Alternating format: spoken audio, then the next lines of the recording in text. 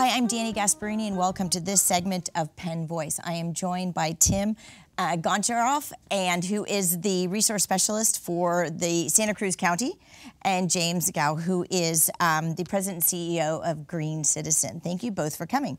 So I learned before we started that the two of you only met last night. That's right. But you're tackling a very important issue from various angles, one from a county perspective and one from a private industry perspective. So I think I'm going to open with we're going to ask you, Tim, tell us a little bit about this. No, we're going to start with you. I'm sorry, James. We're going to talk about electronic waste and what is this subject and how did you get involved in it? So electronic waste is basically any electronics that plug into the wall, run on the batteries. Right. So anything that's used for, and when it reaches end of useful life, then it becomes a waste. So that's what it is. So it could be something like an old computer, yes, a laptop, yes, an old cell phone. Right.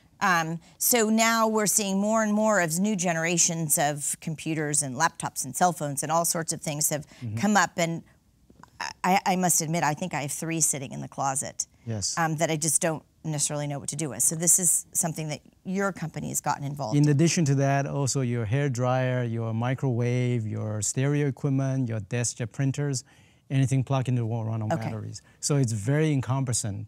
TV, laptop, monitors, those are standard ones. But so how did GreenCitizen get involved in this? Are you involved in the waste part of the removal or the? No, actually. I actually is a high-tech person, actually been in high-tech company for 20 years and saw a PBS program by Bill Moyle and discovered 80 or 90% of the electronic illegally dumped in a developing country. GreenCitizen is about developing a responsible recycling, reuse mechanism for consumer and business in a metropolitan base so it can be self-sustaining. So I imagine then, Tim, if we look to you in Santa Cruz County, you're concerned about electronics making it into the waste stream. So we put it in your garbage can and it ends up in a landfill somewhere. That's right. Electronics contain a lot of materials, things like lead, mercury, other dangerous metals that we don't want in the environment. We don't want them in the air we breathe, the water we drink, or the soil we grow our food in. So it's very important that they're properly recycled.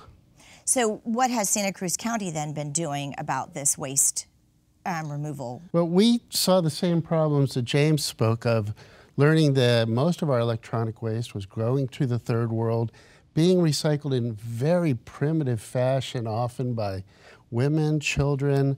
We saw electronic waste being melted down over open fires, people breathing the fumes.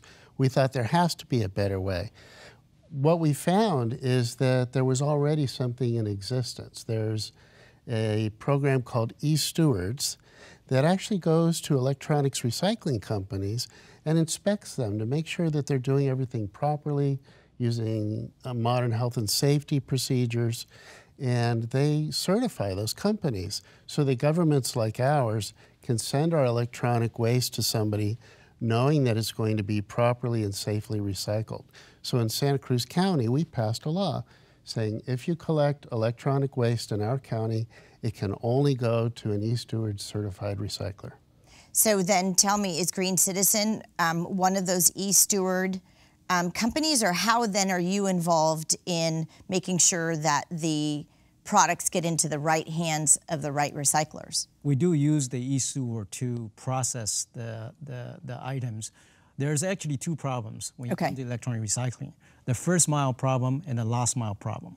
When I say the last mile problems, when the item is collected, you have to have a facility that's certified to demanufacture the thing. And as Tim said, they're doing the right thing with it. They're not melting them down illegally or having them processed by children. The first mile problem is who do you give it to?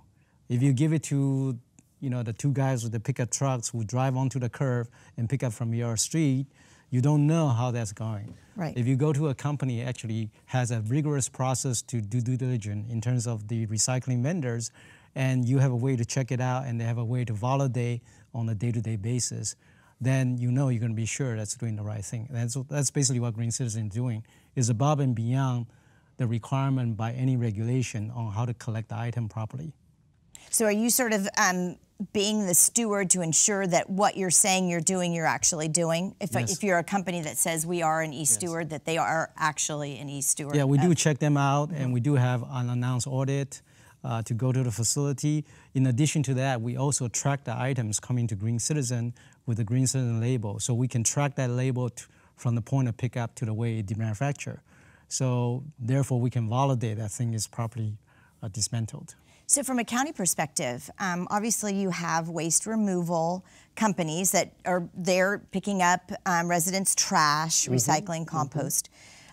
Typically, electronic waste is separate from that, as well as paint and pesticides. So typically it's on the resident to go and bring it somewhere versus being picked up curbside, batteries included, right? Just the little cell batteries. So how is this program now incorporated into your whole waste removal or recycling program for the county?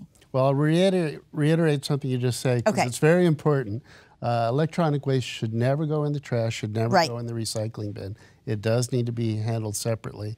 In Santa Cruz County, there are a lot of places you can take it. All of our county disposal facilities will accept it. We also have nonprofit recyclers. The Gray Bears are very active in our area, and they run recycling centers where they're happy to take electronic waste.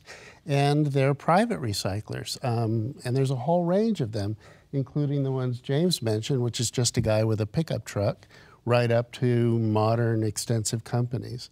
So one of the things that we found was the established companies that were determined to do the right thing had no problem with this. Some of the guys with the pickup truck decided to get into a different business. Well, that's good for Santa Cruz County. Absolutely. What are some of the things that as citizens we need to be aware of, other than, in my mind, I'm thinking about the computer and the phone, that makes sense, but I just thought to myself, what did I do with that old clock radio?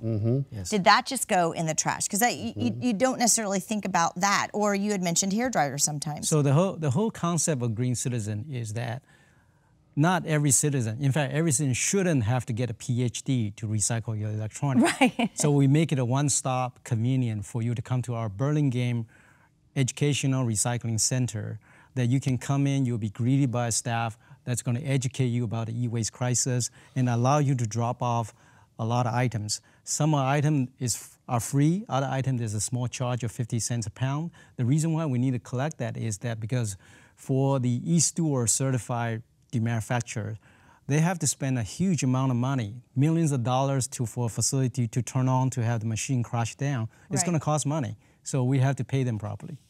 So at the end of the day, is there a product left over within some of that electronics that is not reusable and ends up in landfill, or do you typically take the entire product and recycle it in different ways? That's a very, very good question.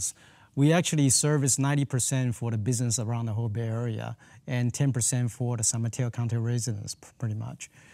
We try to reuse as much as possible in whole or in part, which is about 10% of the volume. The other 90%, we sort them properly. It's like any household recycling. Better sorting leading to better stream of material to be crushed down and can be reused for another life. So we sort them very well. So your facility is located in Burlingame, but I imagine that anybody who wants to bring product to you has the opportunity to bring their electronics to you. We have people from all over the Bay Area driving from Marine, Santa Cruz, Berkeley, East Bay, as well as San Francisco to the Burlingame facility. So Tim and James, what would be the advice that you would give, not only from the government perspective, but also private citizen perspective, on what we should know and what we should be doing for our counties and for our homes and residences? I would say that you have to be more knowledgeable, get yourself educated on this electronic recycling area. It's not, you don't trust anybody with your recycling volume. If somebody come across that this is a piece of bread, piece of cake to do that, then that's not it should be. It should be a good discussion on what do you do with it, how do you track it down, how do you make sure that I reuse or recycle responsibly. You have to do your due diligence. any company if you look at the website and they don't discuss any of these issues, right. you can pretty much rule it out. That's not a legitimate company. Right. Because they try to make it so simple. And I can see where that happens, because once you sort of out of sight, out of mind, you think you've done sort of a good service by not throwing something in the waste stream, and then you think, oh, well, they must be the experts. They came and took it, and then you kind of say, okay, not my problem anymore. So, but we really do have to, because we could create even more problems if they are recycling incorrectly. Absolutely. Government, what do we need to I would know? add a couple of things. First, be a responsible consumer. The U.S. generates more electronic waste than any other country in the world.